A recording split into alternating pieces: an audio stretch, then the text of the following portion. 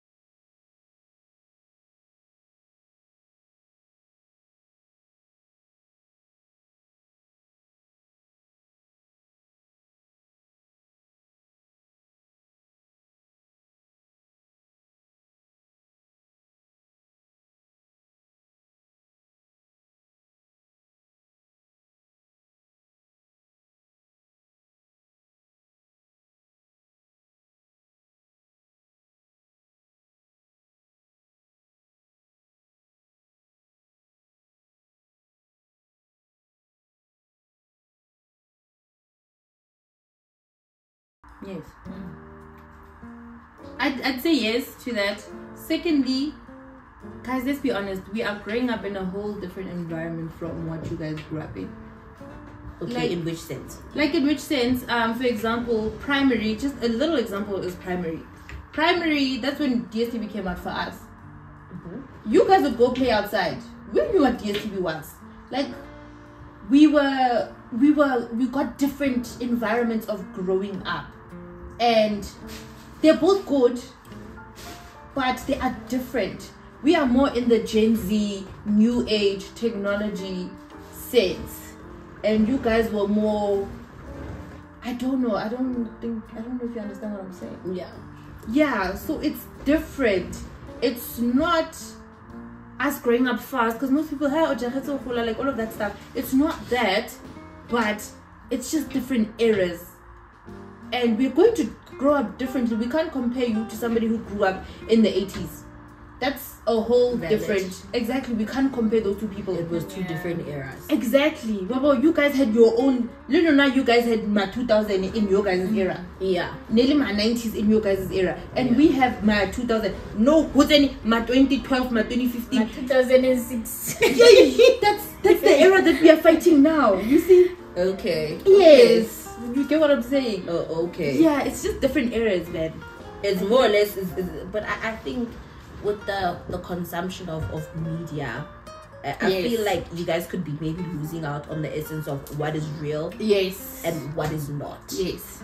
Do you understand? Yeah. Also, I tend to feel like the pressures that you guys have, or the dating standards that you guys are now exposed to, are like crazier than what we were exposed to. Because now it's like, what does your man drive?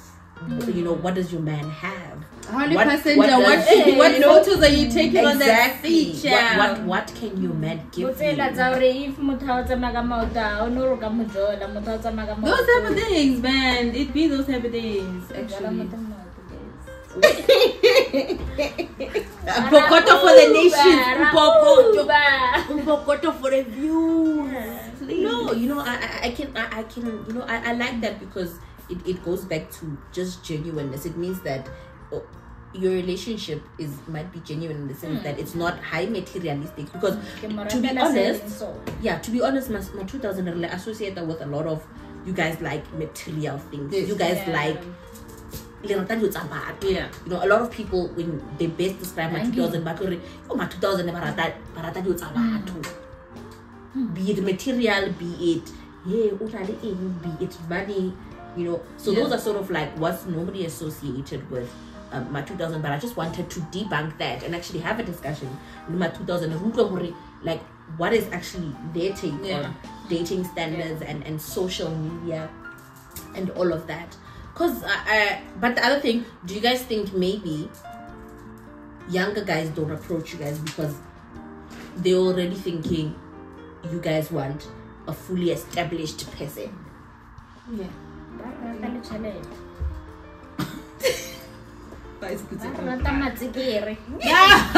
Oh my god.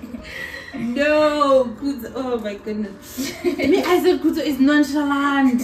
Oh my goodness. But okay, let me ask, for example, Helen Libella, for example, let's you know, not to shame her or anything like that, but when you look at someone like Cyan, right? Yeah. As someone, I can know you are in your early 20s. Yes. When you look at a girl like that, what is the first thing that comes to mind? Yeah. Is that she's materialistic? Yes. Yes. It's the impression that she's giving off. But that's just how it is. I feel like we're just all fake, man. We are fake. We are flipping fake. We are what we are giving on social media. And I realized this during my mental health crisis. School. It happened, you know. Yeah, it happened. I won't go into it.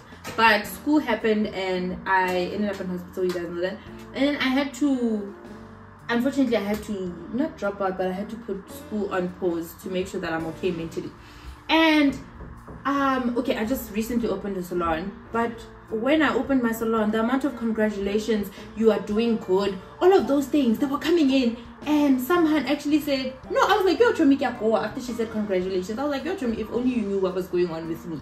And she's like, no, but what do you mean? Like, you have everything, your life is perfect. I'm like, girl, what do you mean? She's like, no, but your posts. I'm like, funny enough, I stopped posting on my personal life because I honestly felt like it was starting to be fake. Okay. I stopped the whole makeup, taking pictures just because that is fake. Yeah. And fake locations, that is fake. And fake brands, and that's fake to me. And I stopped doing that. So she was talking about those posts. I'm like, first of all, I haven't done those posts. And for example, if I had to post a champagne glass just like this, how does it say living? Why does it give that impression? I'm just drinking a glass of champagne, guys. Like, it was never that serious. Yeah, like why didn't say one simple picture? Even the context. Thank you. And we are so used to we are so used to seeing fake posts that we associate any little post to something fake. That's real. Exactly. You could be literally in your mom's car taking a video on the dashboard. Who are you with? Or you could be holding a bag. How much was that bag? Where did you get it? Guys, like, it's the littlest things. Get her iPhone. Or you have a nice boyfriend. Which one? Like, why do we go to that? You guys would say that Lunarly, the pressures of social media and the pressures of keeping up with the Kardashians is a lot. It's a lot. It really is. It really is. And after that, Han commented on my WhatsApp and said, oh, you're enjoying life, this and that is happening, I'm so proud of you. I'm like, girl, only you knew what's going on with me. And she's like, actually, when you're talking about that, because I did mention school, she's like, actually, I also had to drop out because I didn't think what I was studying is good enough. I'm like, shit. Oh. And I thought she was born out. Even I thought she was studying this, she was doing that, she was done with school. Like, everything in her life was just popping. I also thought, what she was thinking about my life, I was thinking about hers. And I thought, damn, she had to tell me that she moved back home. I ended up moving back home. Like, it was the littlest things. And I realized that is happening to everyone. If somebody's not having a child and having to give up their life for that child, they are dropping out of school because of this, or because of finances, or mental health, or pressures, or this fake life narrative. Like, there's just so much here. There's so. I never really thought about it up until now that you mention it. Yeah, but 2000, you know what, and I think there's something I in this moment and realizing that I'm grateful for. I'm grateful that although we had social media, but it wasn't this prevalent, like Instagram. When let's say 10 years back, I would have been like 19, 20. It wasn't even, I don't even think Instagram was even that popping, because I could look back and when I like my pictures from my third year, because I remember, I think I started being on Instagram when I was doing my third year, so that my 2017, 2016. Yeah. I look at like some of the pictures I used to post, which now, funny enough, I have removed, right? Yeah. But I look back on that and I'm like, this was when social media was innocent. This is when social media was just genuine selfies and just I didn't think about it too much. I just had like a new wig install. Then maybe there's a wig install. Oh, better you just got a new wig, man. Exactly. Yeah. Oh, and I was just feeling myself. I'm not even thinking about my background, Unlike now, before I post something, I have to be like, wait, like exactly. Also, another thing, I feel like back then those pictures were accepted at their times.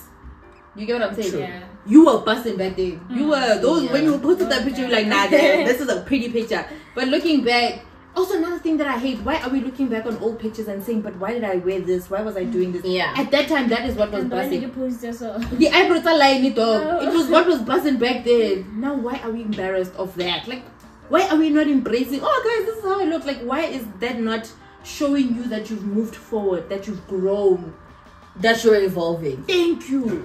Why are we not seeing it in that perspective? Yeah. No, I think it's also just, guys, there's just so much. I feel like, though you say that, I just think in your late 20s, the pressure is no longer maybe just how you look.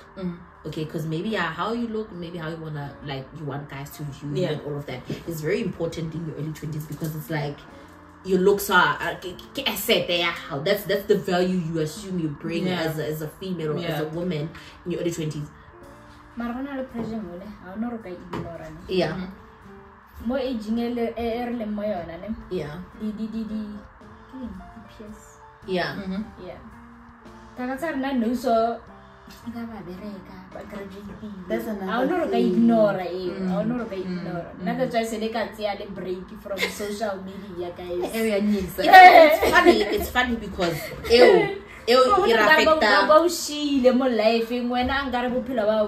feel like that's a phase that we all went through, eh? No, besides even going through, I'm in my late 20s and I think I'm still going through that. You know, I think I suffer from not feeling like whatever I'm doing or where I am is good enough. Yeah. You know, and I think it's sad because good enough maybe when I'm just thinking about my career. Or thinking about where I would have thought I would have been now. But I think in doing so, you're forgetting what I'm forgetting what I've actually achieved, you know, at my age. It's just that the problem is when you start looking too much at what is happening next door or what other people are doing, you start to look at your own journey and question, you can't do it. You know, why am I not progressing? Why am I not achieving? But without even seeing but okay, although maybe you haven't achieved things like physically, like things haven't manifested physically. You were good. What about the battles that you were able to fight mentally or spiritually or emotionally? You know, it's just that you can't give someone an award for emotional intelligence, or you can't say, oh, you overcame grief, or we don't get awards. We get awarded for things like, she completed school, she got congratulations because you are 1 year sober.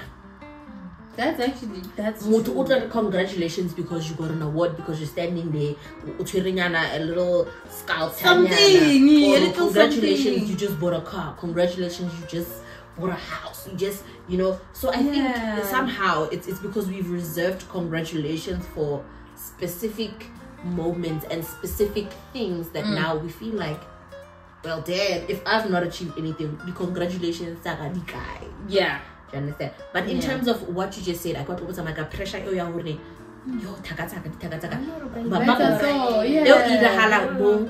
want to lie to you. It happens in your 40s, it happens in your 30s, it happens in your late 20s. Even now, I sometimes I'm like, king. But funny enough, I feel like it's better when you're going through this with somebody else. I'm very grateful that I've got 3 other cousins that I'm going through this with. So we can advise each other best. We can laugh about it because obviously we are just jokes at this point. We laugh about every damn thing, chap. But we can laugh about it, and it doesn't hurt as much. But there's people out here, and they've got maybe a child to take care of as well, or they're not going through the same journey that we are going through. And as much as it's hard for us, I can agree to that. But it's we can only better imagine. because we have each other. And give it exactly.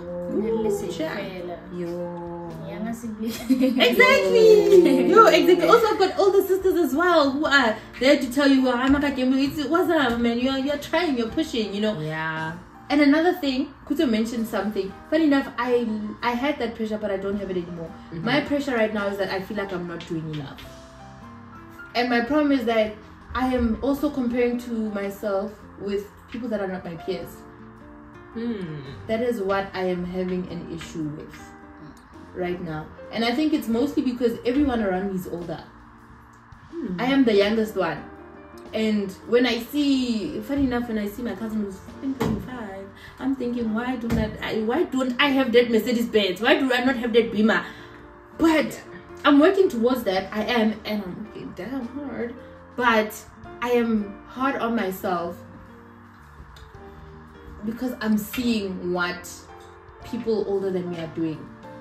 I don't know if you get what I'm saying. I understand, but I think my biggest takeaway from all of that is just to say, you know, as someone who's older and having had experience being younger and seeing, you know, my peak on what everybody else is doing, what everybody else is buying, whatever. Because if that's who you're going to be, you will never be satisfied. True. Nothing will ever be good enough for you. You will never feel like kifitili. you will never ever feel like you have arrived, because just when you thought you have arrived, your friend buys a better car than you, and then it's a habit, that cycle. Do you understand? So I think it's more about giving yourself grace for what it is that you're doing, and understanding that you know, your journey is not going to be the same as mine. The obstacles that you face or that I face could never be the same, because the same assignment, you know. So I think what I would say more or less to you guys even is, it's more about finding passion. Find something for you, like, you know what, I actually love this. I love doing this. Even if I had to do it for free, I would just do it for free. You know, it's not easy everything else that's going on around you. But even when you're on social media, say to yourself, but just because I posted a picture, I didn't give guys any context. You go to caption, if like the sun is out or whatever, and you might be assuming that this is where I'm doing okay. But I think social media repeatedly has showed us that, let's say some of these girls who do post that they are in happy relationships, why there's blood on the floor, 10 past 4. What so always just remember that. Always just remember that people don't provide context. I gave you a picture. Now I left it to you. Whether you've created your own scenario, you've created your own situations and whatnot, you know. And funny enough, okay. Should you finish? Yes, I'm finished. Oh, I was going to say that, you see, you're saying that. You're saying that. We are trying hard to not do that. But honestly, I feel like it's something that's going to happen. I feel like it's human nature. Yeah. We are designed that way, and it's going to happen. Like how you are saying this, that's something that I've put into, okay, I'm on a self-discovery journey. Yeah. Also, I'm trying to learn people. Like, for example, little things. You might not like me holding the stem of your glass. It might literally piss you off. And you don't tell me that. I won't know that pisses you off until you tell me. Yeah. So I'm trying to understand people, understand myself, and also understand what people are getting from me. So if I'm being mean or rude, I'd like to be told so I can correct it. Okay. Also taking accountability. I'm trying to do that. Yeah, you know, because I think there was an incident this morning, and I remember I said on Twitter, like, Kifila Hore, one of my 2000, and the way you guys have like really soft parenting, you know, you were glasses, you were champagne glasses, you weren't to be dropped. When you guys, let's say, lose your parents or whatnot, the evil sister, the evil relative, because we cannot live up to the expectations that your parents have created for you guys. Do you understand? This soft living, this, you get whatever you want. Parents going out of the way to provide even things that technically they shouldn't, or they didn't have to, not even shouldn't, because the responsibility. But can I feel that when shit hits the fan, we also gonna hit the fan, dog. To face reality. Nothing changed. It's just growth. Let me rather say that. Growth in terms of social media, growth in terms of apps, phones, them being accessible to us, laptops. It's, unfortunately, guys, growth is going to happen. It's going to happen, and we are going to be raised differently. But do you also believe we can experience a parent differently? Yes, very, very. Because I was thinking to myself, I'm like, the mother that I know and the mother that my brother knows, two different people, bro. It's definitely not the same. You know, with your ass mama, and he knows, matter what you did was wrong. Yeah, and you're like, girl. Because I'm envious. I'm like, well, where was all of this when... What are you saying about it? And she's not saying anything. Yeah, especially when the last born. The last born are the issue. They are the issue. People would build differently. Honestly, because I look back now and I just say to myself, man, like, how can we really expect but their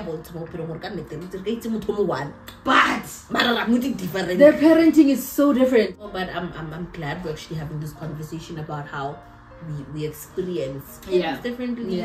We see dating differently, how social media affects us and all of the prevalent things and we barely talk about, because I don't know my 2000 and not understanding what's going on, but that's the soft life, only to find that actually you guys have your own fair share of struggles. challenges, Yeah. own fair share of struggles, own fair share of insecurities, own fair share of drama. Exactly. Mara nje, like, but otherwise, what would you say to those who think my 2000 soft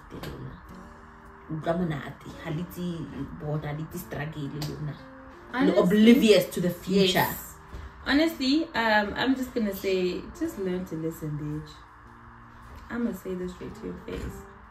Okay, no, I'm gonna be nice about it. I mean, I just learn to listen.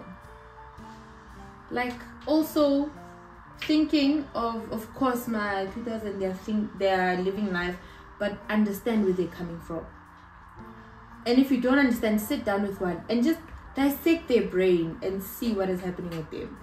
Because also, now that you're saying this, we were both thinking different of each other's lives and what's going on in each other's lives. Yeah. So learning to listen and listening to what you went through, what I went through. Yeah. We honestly, that's I'm like, we went through the same things, just in a different context. Yeah. Where our things were over social medias and your guys' was with no shoes outside. Yeah. Like, it's different, but it's growth, and we are going to move. Unfortunately, we are living in a time and age in which we are going to move. Things are moving, and it's either you stay behind, you fall, or you move with them. You see? But honestly, just sit down and listen and understand. Yeah, that's the only thing I would say. I spoke a lot. I'm sorry. Yeah, high tambo. High tambo ma 2000. What is the one thing for my dad to buy it or pila? Huso. Like clear it up. Right? What's the king? Luna na halo rota chapter Mara. La pila. Yeah. Hopolang huri. Yeah. Tarara. Guys, Lifidile. But she's not wrong. Lifidile. She's not wrong. Exactly. Just when I know so I was say if you radio Yes, but you passed. You know why? Thank you. Amen. Guys, this brings us to the end of this video. I thoroughly enjoyed the conversation. I hope you guys subscribe, share, like, let's engage. I don't know my 2000, my 80s, my 90s. What is it that you actually find that we have more things in common than we actually realize? You know, so some of the struggles and insecurities that you guys have actually lived exactly. Even maybe my 80s and my 90s, they've had them. Yeah, just in a different environment. Yeah, so let's engage in the comment sections. Let's share some of the challenges and insecurities that you think maybe you've experienced at a certain point, and then But apart from that, please don't forget to subscribe, like, share my content. But most importantly, guys, don't forget to subscribe. And I'll see you guys on the next video.